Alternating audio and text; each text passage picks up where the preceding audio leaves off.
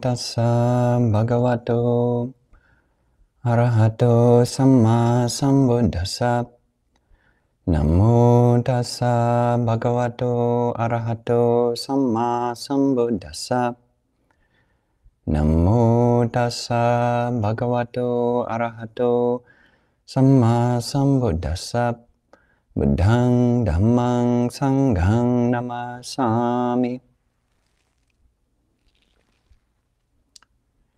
So, welcome everyone to another Wednesday evening Clear Mountain Dhamma Reflections. This evening we'll continue our month's theme of the three characteristics, and for the past 2 weeks we've been going over the first two characteristics, that is the characteristic of anicca, or impermanence. The Buddha said that all things, internal and external, are impermanent. That's the first characteristic. The second characteristic is dukkhatta. There's an element of unsatisfactoriness in the personal experience and an element of constant churning or friction in the external world of things. And the third characteristic, which we'll be looking into this evening, is anattā, which is not self. And I thought that a nice way to explore this characteristic, which is probably the easiest to misunderstood, perhaps the most difficult to actually feel and experience, is to actually take us into a meditative appreciation of this, or at least a meditative inquiry of this aspect of anattā. And as we have been doing, we've been exploring the book Buddha Dhamma by P.A. Payutto. That's this book here, very thick book. And the section that we'll be going over tonight is a mention of 6 scriptural explanations of anatta. It's on page 126 of the Three Characteristics chapter, the 3rd chapter, in the section on anatta, on not self. And P.A. Payutto, the author, goes into 6 different words which are used to explain anatta, not self. And what we'll try to do here this evening is to get an internal feel for those 6 attributes or 6 characteristics of not self. So this will be both a scriptural meditation and a internal, very meditative exploration. So to begin with, what I'd like to ask, if people are willing to explore, is what we can call the cloud body. So what I mean by this is a first-person, interoceptive, or feeling from the inside appreciation of the whole body. So many teachers, Ajahn Jeff, Ajahn Jayasaro, Bhante Nalio, will recommend taking your whole body as your meditation object. So from the soles of the feet, you can wiggle your toes, you're actually feeling them, to the top of your head, and everything in between, feeling this whole body internally. But what the cloud body, what we're suggesting by that, is actually even a bit broader than just our physical felt sense of the body, but even the extremity of the body in terms of our felt sense of where skin or body becomes air. So when you feel the body internally, and you can do this, initially it's perhaps most easy to appreciate if you have your eyes closed.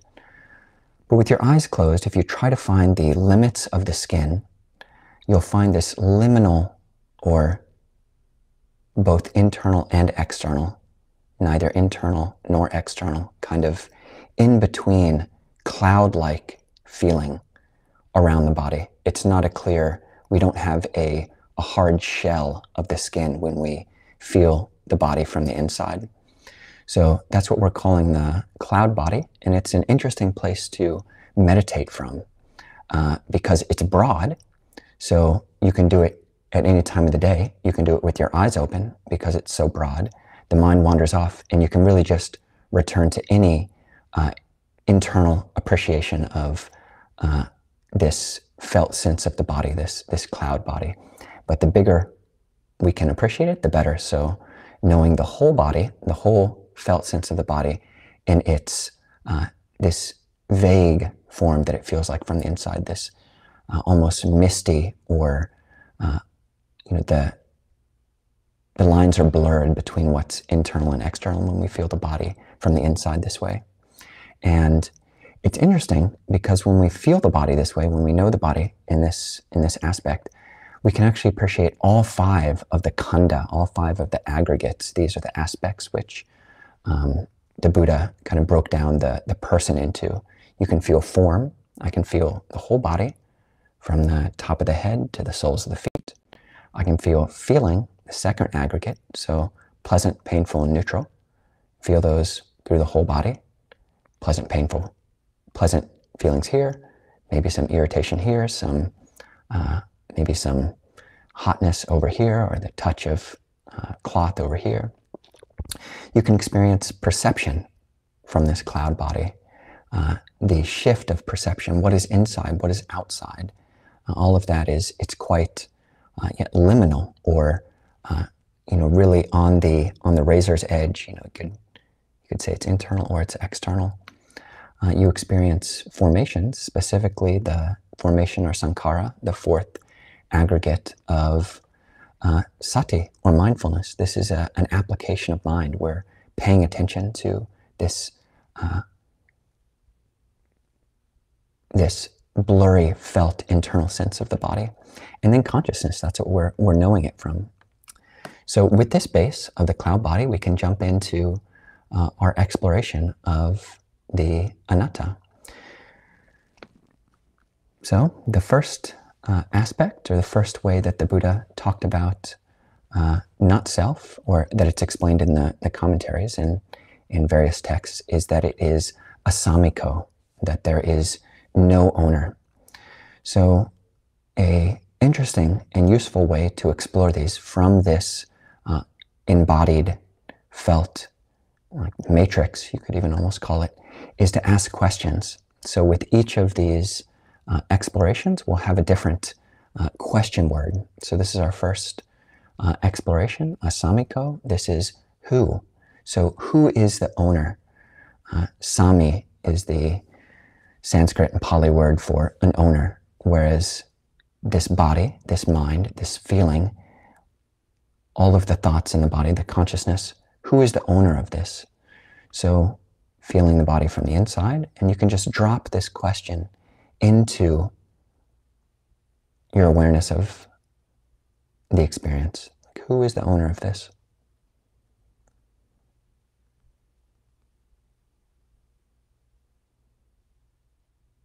And what would it even mean to have an owner? Can I really say that I'm the owner of my body in an ultimate sense? Do I really own my feelings? If I did, I think that I would just get rid of all the painful ones and just keep all the pleasant ones. I would just relinquish my ownership of negative feelings, but that's not how it works.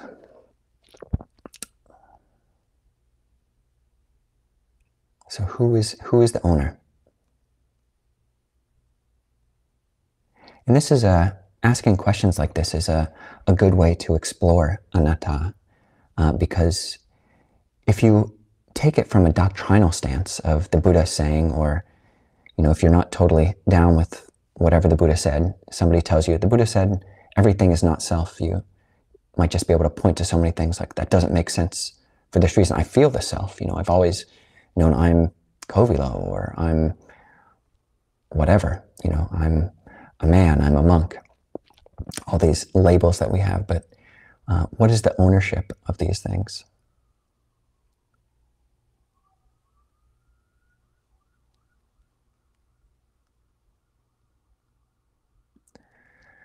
The second question that we can drop into our pool of this cloud body, or this, even you can think of an oceanic body, this body which just feels like ripples, just feels like current, just different densities of current.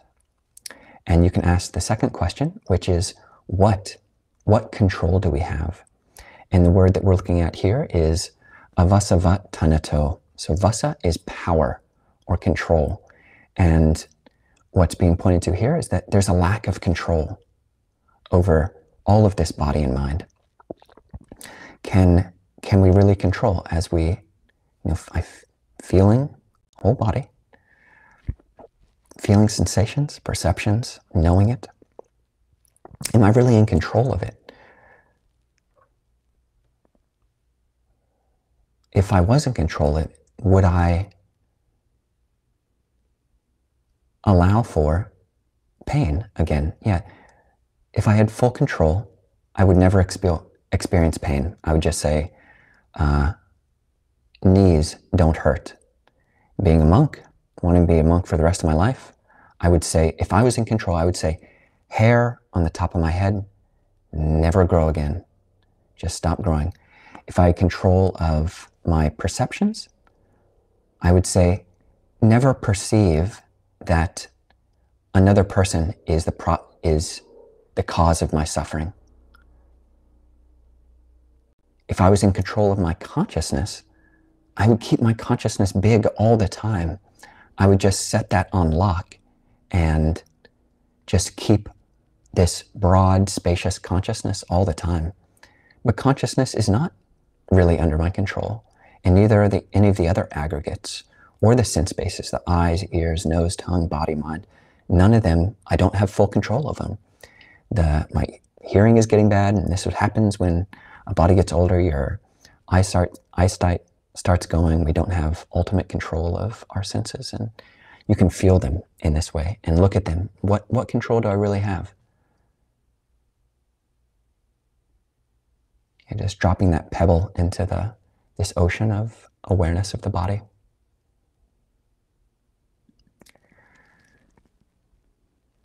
The third question that we can look at is where is the center of the body? The Pali concept that this is being based on is Suññata or Suññato, that which is empty. A elaboration of this concept of emptiness, Suññata, is there is no Atta-sara. Sara is like the heartwood of a tree, the essence of a tree, the core, the pith, the center, really. And there's no central self. Feeling this, there's nothing. Is it in the brain? Well, no, it's not in the brain. I can feel my body from my hand or from my stomach. Is the center in the heart? That's even there are some Abhidhamma texts, Abhidhamma commentaries, which suggest that the heart is located, the chitta is located in our actual heart organ.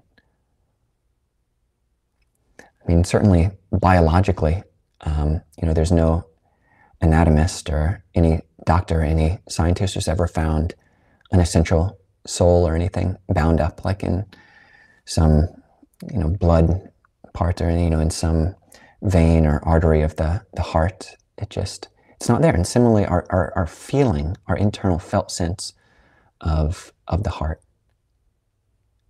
just not a center. It's empty. So where is the center? If there was a self, I would suspect that there would be a center. I'd be able to find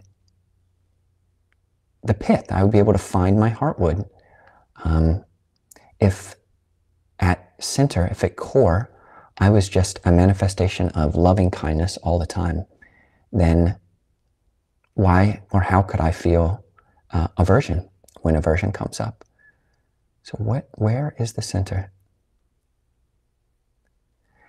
And when you're practicing this cloud body, again, whether you have your eyes open, your eyes closed, whether you're doing this in the midst of daily life or in the middle of a meditation sit, a longer formal meditation session, just like perfuming consciousness with this question. And where is the center? if there was a self, as I feel, I feel like I've got a self, but where exactly is that self? I can't find it in the body. Certainly can't find it in feeling. Feeling is just constantly, just take a very gross feeling, which you can experience on the palms of your hand. There's no center. Even if you point to a particular spot on your hand or anywhere on your body, and you try to feel that spot, there's no center. It's just the feeling is one of evanescence, a feeling of like a shower, a shimmering. It's a feeling of shimmering, and you can't point to a center.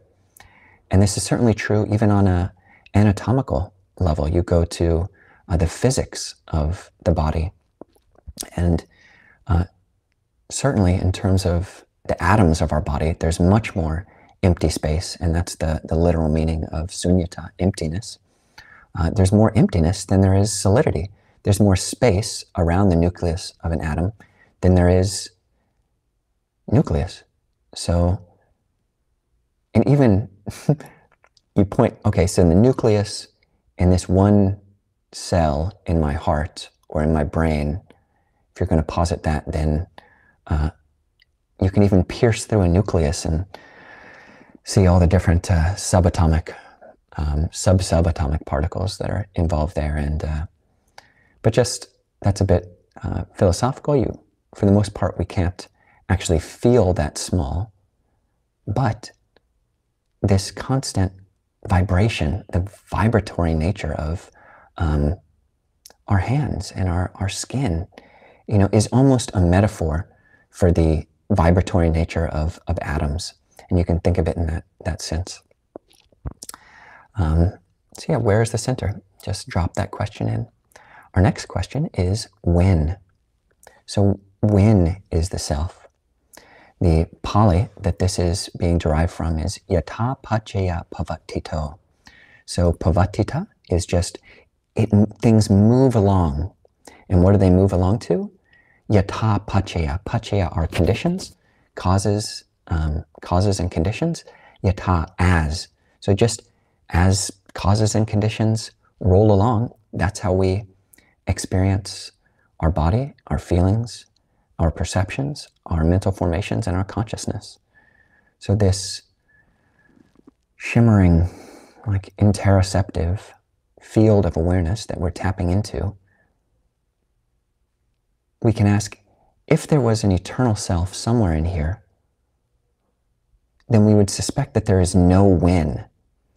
So the question when points to a temporal existence of things, which means a beginning and an end. There's a beginning and an end of things. And if something has a cause and a condition, then it's not eternal, then it is temporal. So when is the self? When I can, just feeling the body, considering the body was certainly born. And there was a time before September 13th, 1982, when there was no Kovilo, there was no little baby me kind of wandering around on the outside of a person's body. Similarly with all of you, there's a beginning and there'll be an end. The body passes away. Similarly with feelings and the mental, all the mental characteristics are even more evanescent, even more transient, and they're even more temporal in the sense that we can feel them. So you can certainly feel this, in any moment of the shimmering is implying arising, passing away, this constant humming of our skin, this cloud. It's almost as if there's like a thunderstorm in this felt, embodied presence. Just constant movement. And if you sit for anywhere longer than an hour or anywhere longer than you're used to, you'll see this more and more, the arising and passing away of feeling. Certainly perceptions change. And if there were a permanent self, one would suspect that there wouldn't be all of these temporal pointers. So when is the self? Dropping that into consciousness. Next question is, why do we take this as a whole? The Pali is Suddha-saṅkhārapuñjato. Puñjato is a mass. It's a synonym for khanda, or aggregate. So this body and this mind are an aggregate. Suddha, which is pure, it's purely an aggregate or a heap or a conglomeration of sankhara, of conditioned things. So we're put together by parts, totally. There's no whole. And when you bring your attention to the body from the top of the head, or at least from the top of the cloud, from the top of the this whirring, sensational nature at the top of the head, down to the base of the body, the base of the feet. We call this is my whole body, but certainly the body is a conglomeration of parts. It's just put together from things. You can talk about it in terms of anatomical parts, the arms and legs and head and nose and eyes.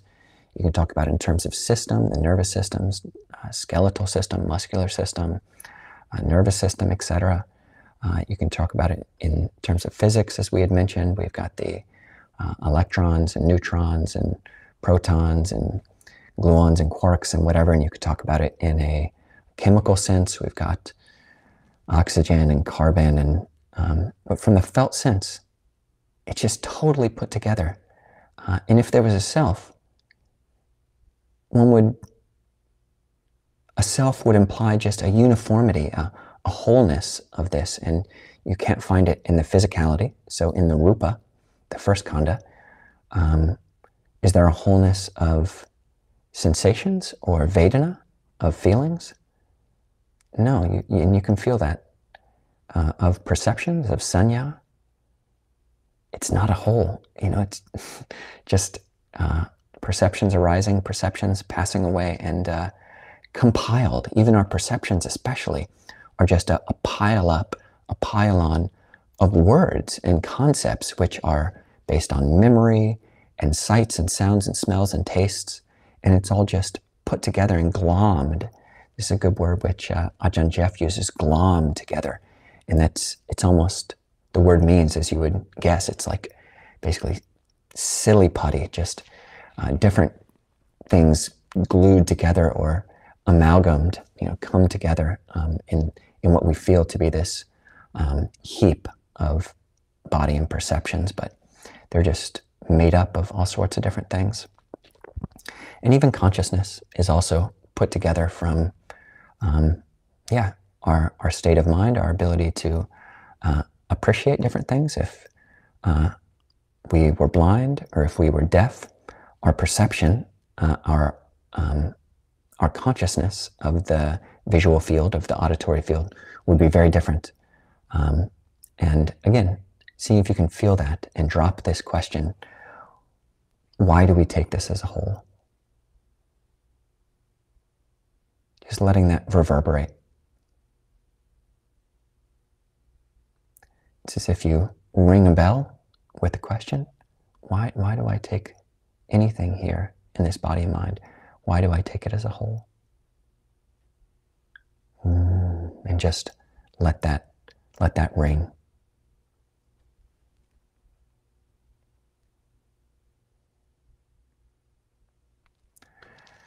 The final question which we'll be investigating as we feel this kinesthetic, this blurry body, this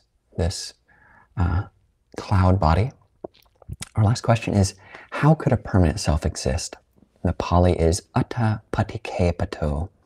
So paṭikkhepato means the opposite, or in opposition to atta.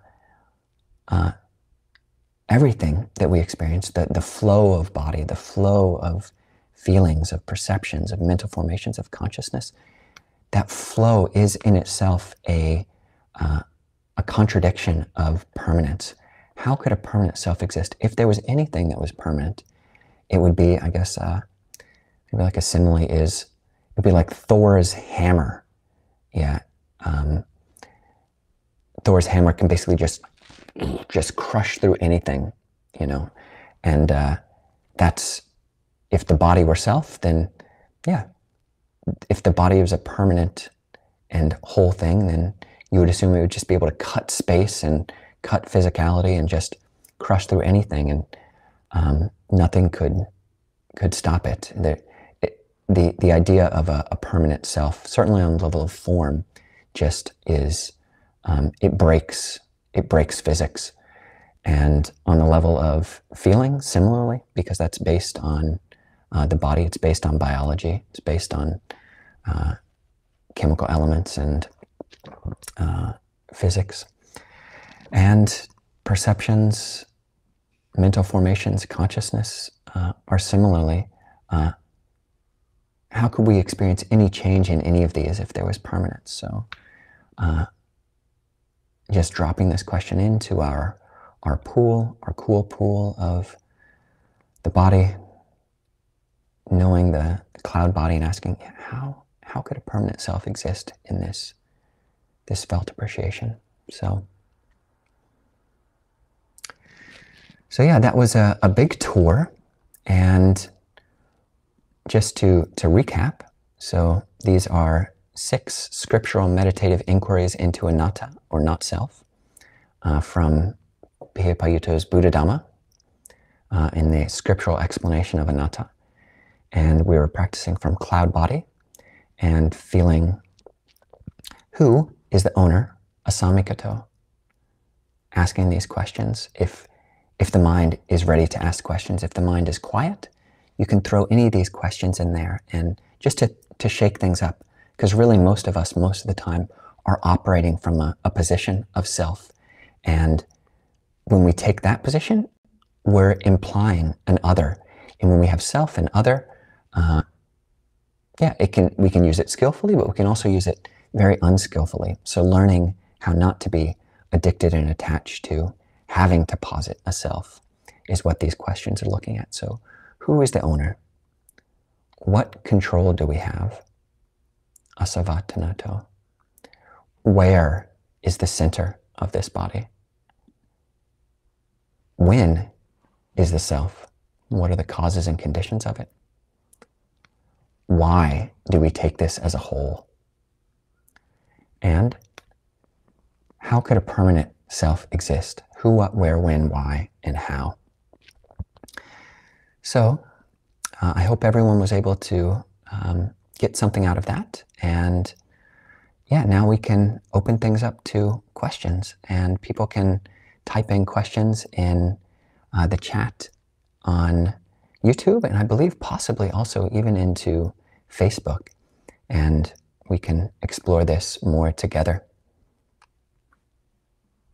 It's good to see so many regulars, people who we also meet on our Zoom sessions. So every Wednesday after these YouTube sessions, we'll go to Zoom and have a more interactive conversation. And yeah, it's a great way to spend Wednesday evenings. So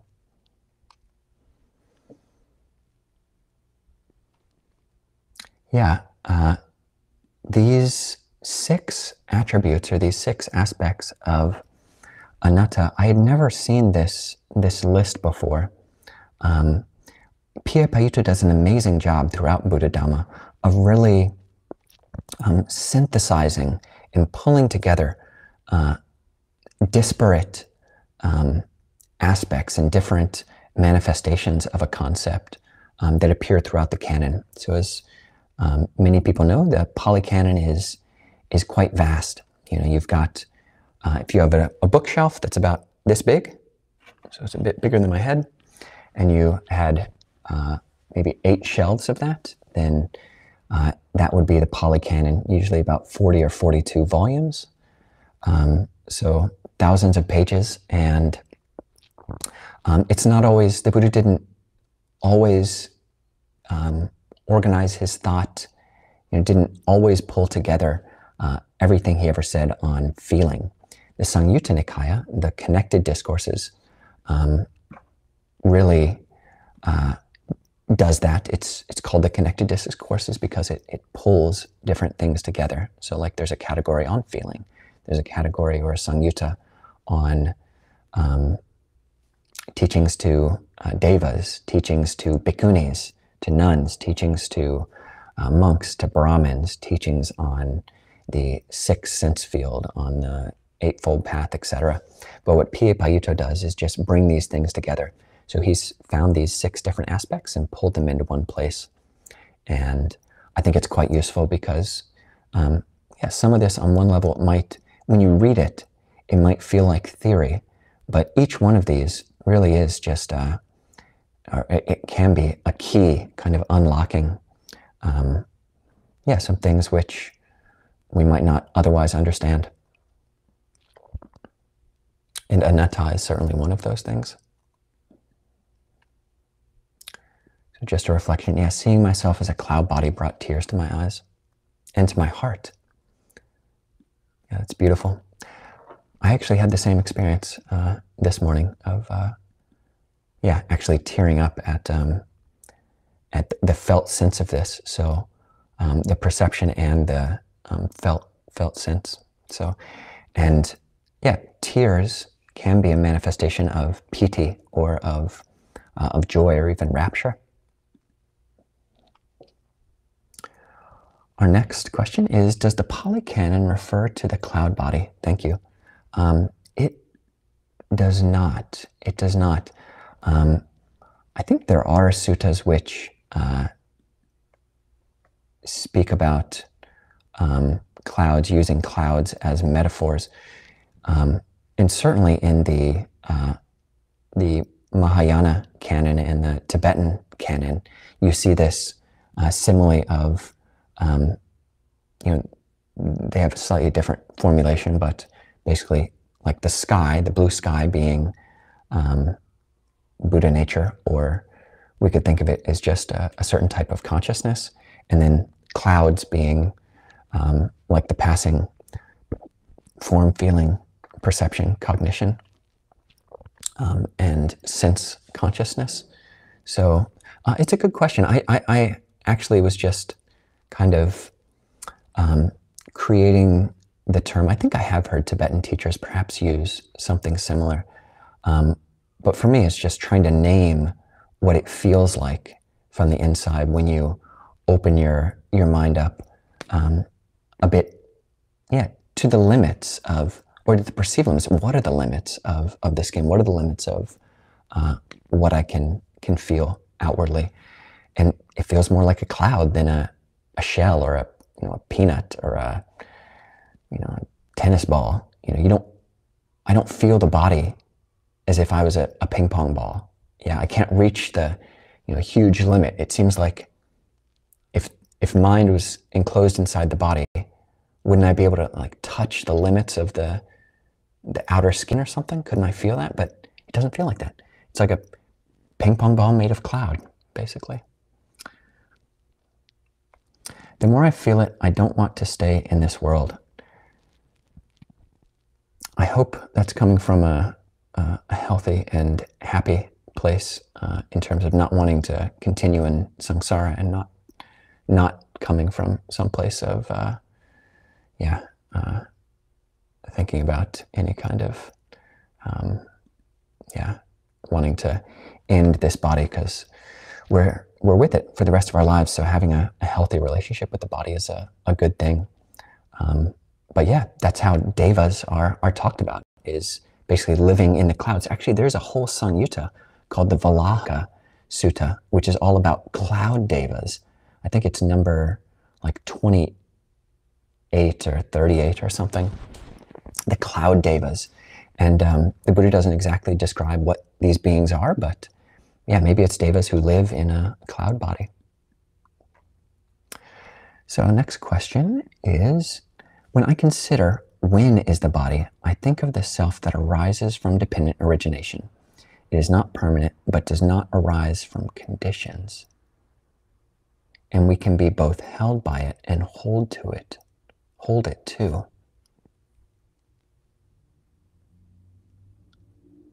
Oops.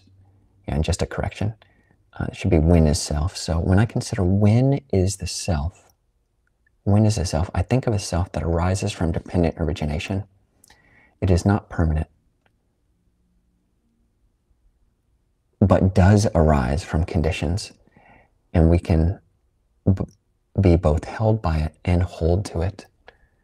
Yeah, that's a great and healthy way, in a balanced way, of course, to look at this. And yeah, I don't think that I would recommend this cloud body meditation, or yeah, really exploring certainly disembodied types of meditations too. Yeah, I don't at all think that the person who's asking this question is in this category, but yeah, to feel disembodied, the mind can go in that direction, but if one doesn't have like a healthy ego, basically, then it can feel very unsettling. So, but I think connecting it, melding it with the body, you know, does help keep things balanced, and kind of, as you're saying here, Mary, this, yeah, there's the element of, yeah, being both held by it and holding on to it, and trying to do both of those as skillfully as possible. Yeah, and paying on when is the self, yeah. Seeing where, if it did exist, where might it manifest right now? So that when kind of bleeds into where. Yeah, thank you.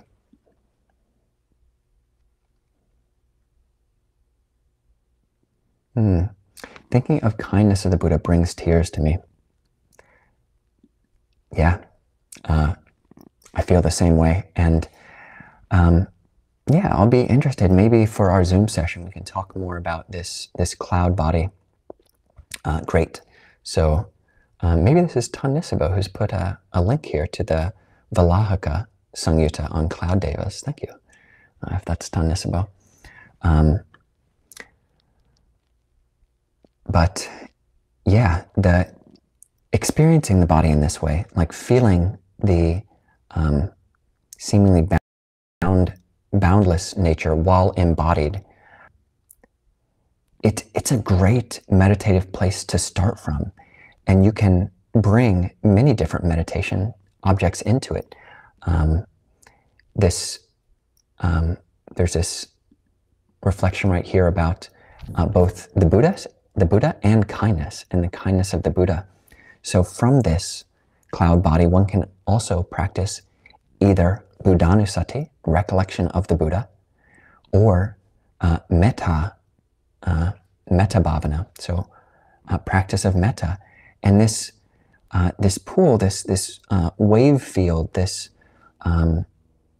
yeah, this experiential, perceptual, cognitive consciousness field, you know, which feels like shimmering light. It's a beautiful place from which to practice metta, and to experience and conceive of the Buddha as well, and to have that be inspiring.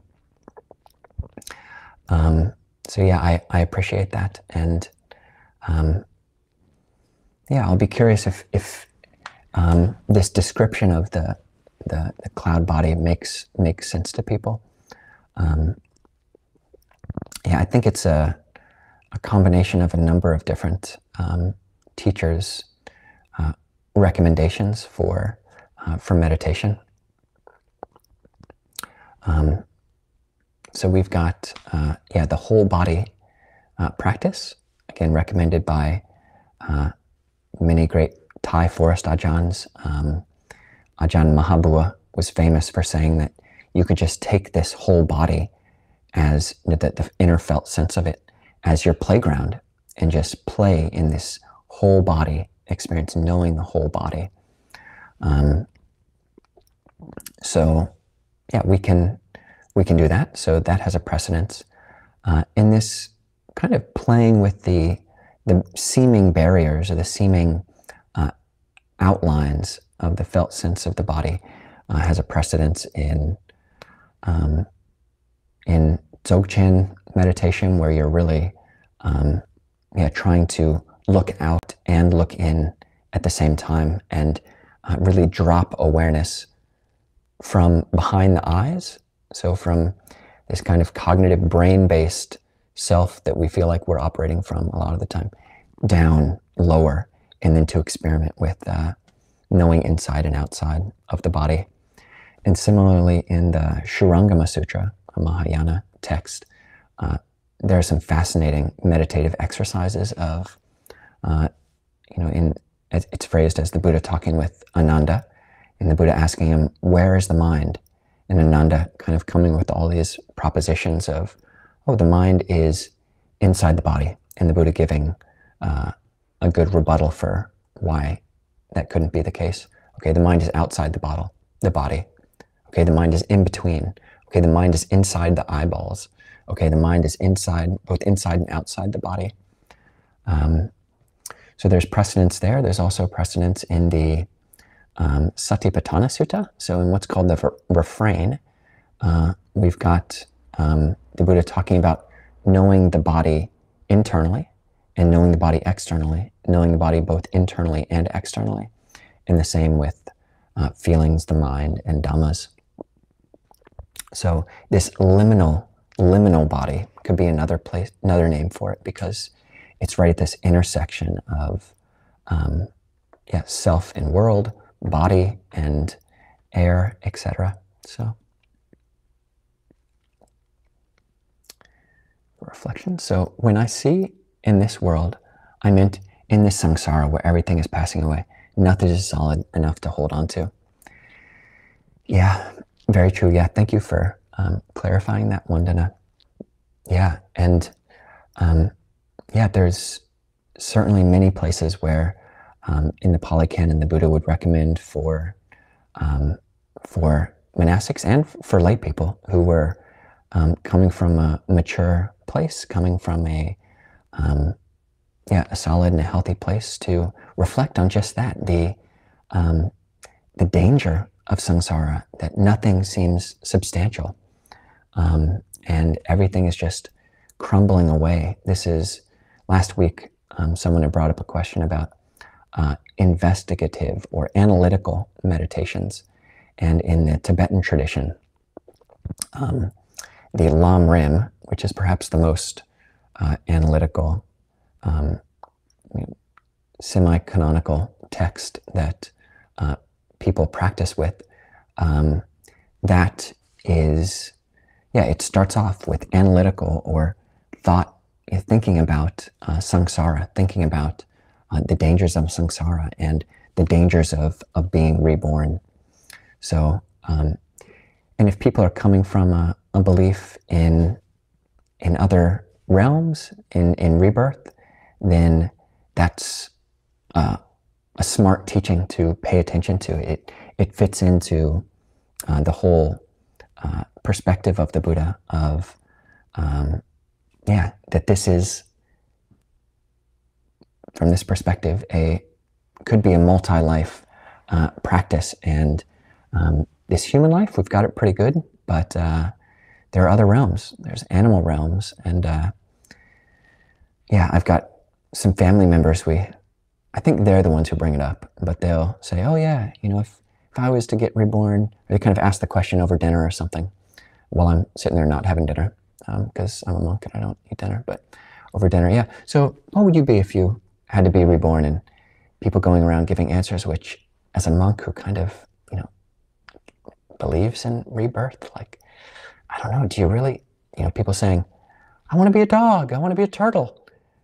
Like, really? I mean, it might be okay if you were reborn as a dog in America in a wealthy family, but do you want to be reborn as a dog in, think about it before you, kind of make more intentions in that direction. But so I think that we'll call that an evening, at least for YouTube, and we'll switch over to Zoom now. So it's been great seeing everyone, and we'll be back again next Wednesday. And next Wednesday, Tanisabo and I both will actually be having a conversation together. So those are always fun. And Tanisabo will be live at St. Mark's as usual.